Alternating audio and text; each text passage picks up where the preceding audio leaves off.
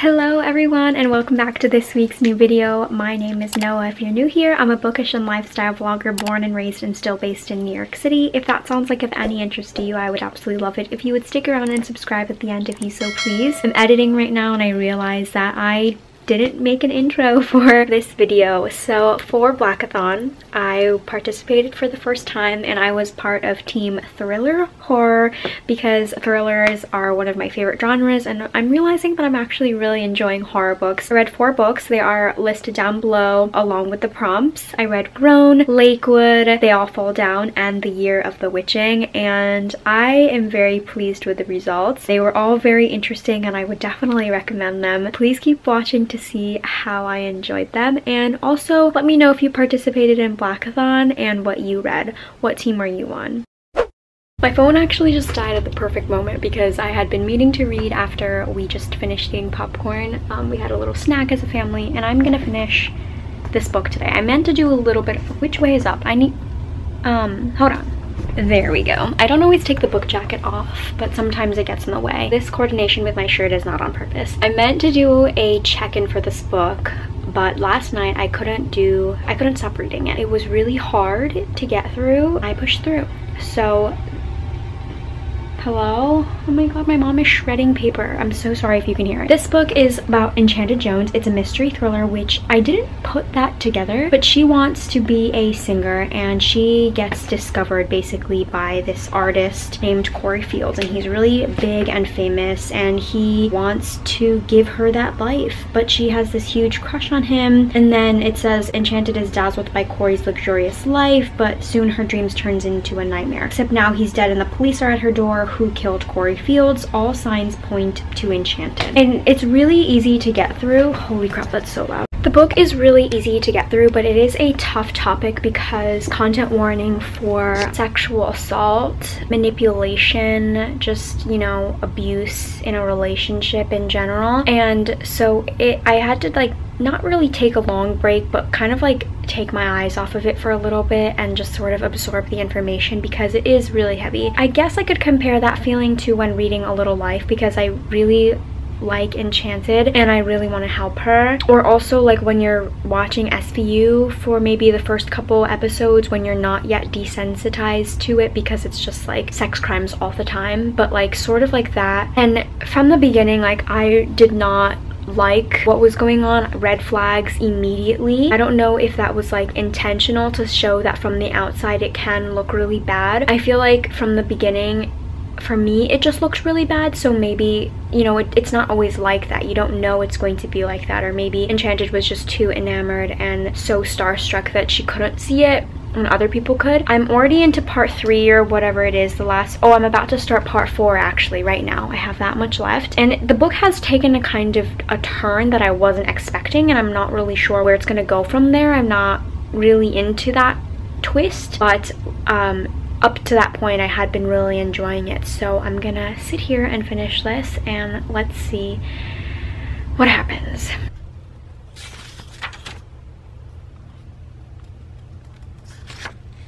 As you saw, I did finish Grown and I really enjoyed this. There was this part about Gabriella that I didn't like. I was confused. Like, I understood the outcome of it and why it was important, but like the reasoning of getting to there, or like the middle part of that whole storyline, was so weird to me. So I don't know if I want to dock that like a full star, but it was like not even that important, so I'm gonna give it 4.5 stars. I really liked this story. I posted this really gorgeous, if I do say so myself, to my own horn here, Instagram photo for this book, and I really love this photo so much. All of the yellow tones, it's one of my favorite colors. And obviously this is a really hard-hitting YA novel, but I think it's really important. And even though this is a work of fiction and it may be inspired by the case of R. Kelly, this is happening to a lot of women, not just specific to the music industry. No, not just specific to women, to a lot of people. It's important to see the signs and to be a good support system for the people in your lives that this may be affecting. And especially like the police, they have to ask a lot of invasive questions, and in a lot of cases women especially are not believed, which makes it all that much harder for men or anyone else to come forward because they fear what the public might think, that the police won't believe them. And it's important to surround yourself with people who support you, are going to have your back. Amazing for the first read. I did spend way too long reading this just because I haven't been dedicating enough time to reading. I say that way too much, so I'm gonna get started on my next read right away. Also, I do want to say that when I posted that Instagram photo, somebody recommended Allegedly by Tiffany D, so I can't wait to read more works by her because I really enjoyed her writing, and whenever I would sit down and take the time to read this, I would get through it really quickly. I don't think I can upload this vlog when I want to because I'm so behind. Hold on. Ew. I'm not as far as I would like to be. I'm not even halfway. This book was published in 2020.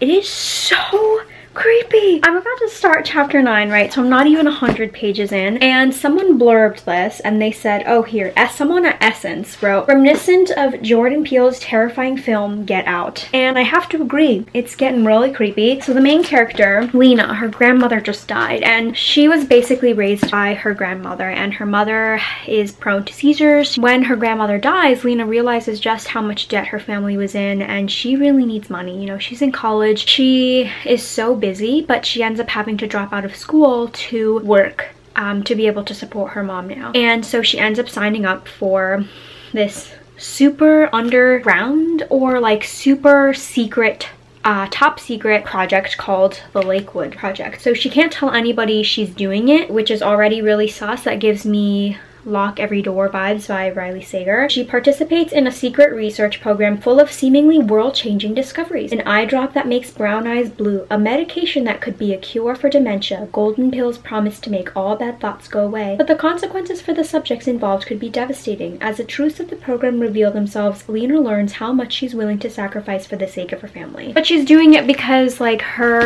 they're paying her really well. She gets like $3,000 a week or something. On top of that, she gets really great healthcare benefits, which her mom needs. She'll be able to get all the top-notch care that she requires, that she deserves, and that's like really fucked up thing that like in this stupid ass country, that's what you have to do in order to like get by, basically just get by. And now this is shitty. So the book is really creepy because Lena is doing all of these tests. She's not really told anything about the injections that she's being given, the pills that she has to take. She's not being told anything about what's in them. And now she is living in Lakewood, which is this really secluded town. I think she said she was from the Bay Area, so somewhere in the California area, I'm assuming. The people there are super weird. They're like not even really supposed to get to know each other or anything. I am enjoying it so far. Like I'm really intrigued, but shit is freaking creepy. Okay, that's my thoughts so far. Oh dang. Okay, last night I finished Lakewood and I really enjoyed this. I think I'm giving her 4 stars. It was very creepy, even though I did enjoy it. Very much Get Out vibes. That was definitely an accurate description. Super weird experiments. For what reason, we don't know. It might be that Lena was specifically chosen, like she was targeted. I made a mistake. It's not taking place in the Bay Area. It literally says Michigan right here in the blurb. I wish I finished it faster. Next, I'm going to be completing, but I'm going to be starting a new book for the weekend. I'm definitely not uploading anything today, which kind of sucks. I also forgot that Lena's 21, so she's around my age. And it was so weird thinking about, because I feel like in most adult books, the characters are usually older than me and they're usually in their late 20s or 30s, so I kind of forgot. Everything about this is just so sus, but I really enjoyed the direction that this book went in.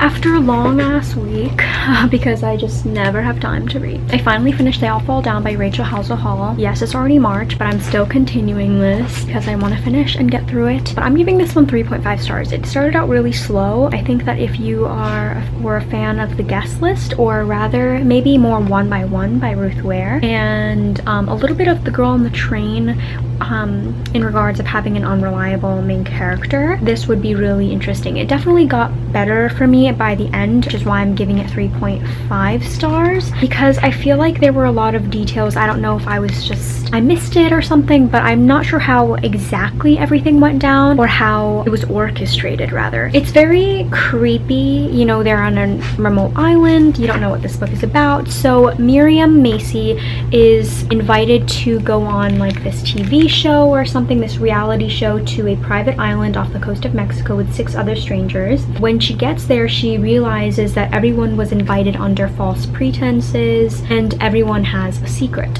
which is sort of like the guest list. And then the remote part and is all one by one. This danger lurks in the lush forest and in the halls and bedrooms of the lonely mansion. Sporadic cell phone coverage and miles of ocean keep the group trapped in paradise, and strange accidents stir suspicions as one by one they all fall down. I was a little bit nervous about this one because the reviews were really bad. It's not as terrible as I thought the reviews were. Yeah, 3.5 stars. And the next book is The Year of the Witching by Alexis Henderson. I felt like this would be the best one, which is why I saved it for last. And I'm really trying to read as much as possible during this weekend because it's already March and this vlog is like 2 weeks late. So this one is horror fantasy, I think. It's about a young woman named Emmanuel who lives in this puritanical community where the prophet's word is law. Her mom got pregnant by someone outside of their community, so their family is outcast, and Emmanuel is seen as weird and not really part of the community. She's lured into the forbidden dark wood that surrounds the community that she lives in, where the first prophet once chased and killed 4 powerful witches. But it says that there are spirits that lurk there, and they bestow a gift on Emmanuel. The journal of her dead mother, who Emmanuel is shocked to learn once sought sanctuary in the woods where her grandmother tells her that she should never go. I'm only like 50 pages in and it's already super creepy. Not the best book to be reading at night, but I am enjoying it. So I've recently started to read more horror like over the past year. I'm a total wimp when it comes to like horror movies, so I feel like my imagination is not letting me fully create these horrific images because I'm scared, and I'm mostly reading this at night. I'm maybe halfway already, which I'm really glad about. I was able to read over 100 pages last night. It'd be amazing if I finished the book today. Not really realistic, but I hope that I can read at least 100 pages again. The mystery aspect of like what's in the dark wood and this whole blood plague thing is interesting to me and Ezra. I didn't see that coming. What happened with his visions, I think, in the dark wood, like why did he get it then? Is he okay? Is that like changing how he views the position of the prophet and being the heir? And this book is creepy as shit, but I'm not really allowing myself to like fully dive into that because I'm too scared. Last night I was able to finish The Year of the Witching by Alexis Henderson, and I think I'm giving this 4 or 4.5 stars. At the point where the darkness begins, I'll say that, I was unsure about the direction of where this was going to go and where Emmanuel would end up, but I think I'm okay with the ending. I think it was really, really scary, but I'm surprisingly reading a lot more horror than I would have thought I would, and I enjoyed this a lot, and I'm glad that I had a pretty good run during Blackathon, even though it's, you know, the second week of March now. So I'm going to wrap everything up. My first book for this month-long readathon was Grown by Tiffany Jackson, and I gave this book 4.5 stars. The next one I read was Lakewood by Giddings, and I gave that 4 stars. They All Fall Down by Howzell, and I gave this one 3.5 stars. And lastly, as I said, I read The Year of the Witching, which I gave 4 stars. I'm really glad that I was able to participate in Blackathon, and I was really excited for the new prompts and the teams, even though I felt really overwhelmed and busy during this time and I wasn't really able to participate. But I'm really glad that I was able to come out with great reads that I would recommend to anyone, even though I only have 3 right now. But I had such a good time with this readathon, and I hope you enjoyed. Let me know what you've thought about any of these. I know that Grown was really popular, and so was The Year of the Witching, and I've heard like really amazing things about both of these, so let me know your thoughts and give it a big thumbs up if you enjoyed this video, and I will see you all next time. Bye.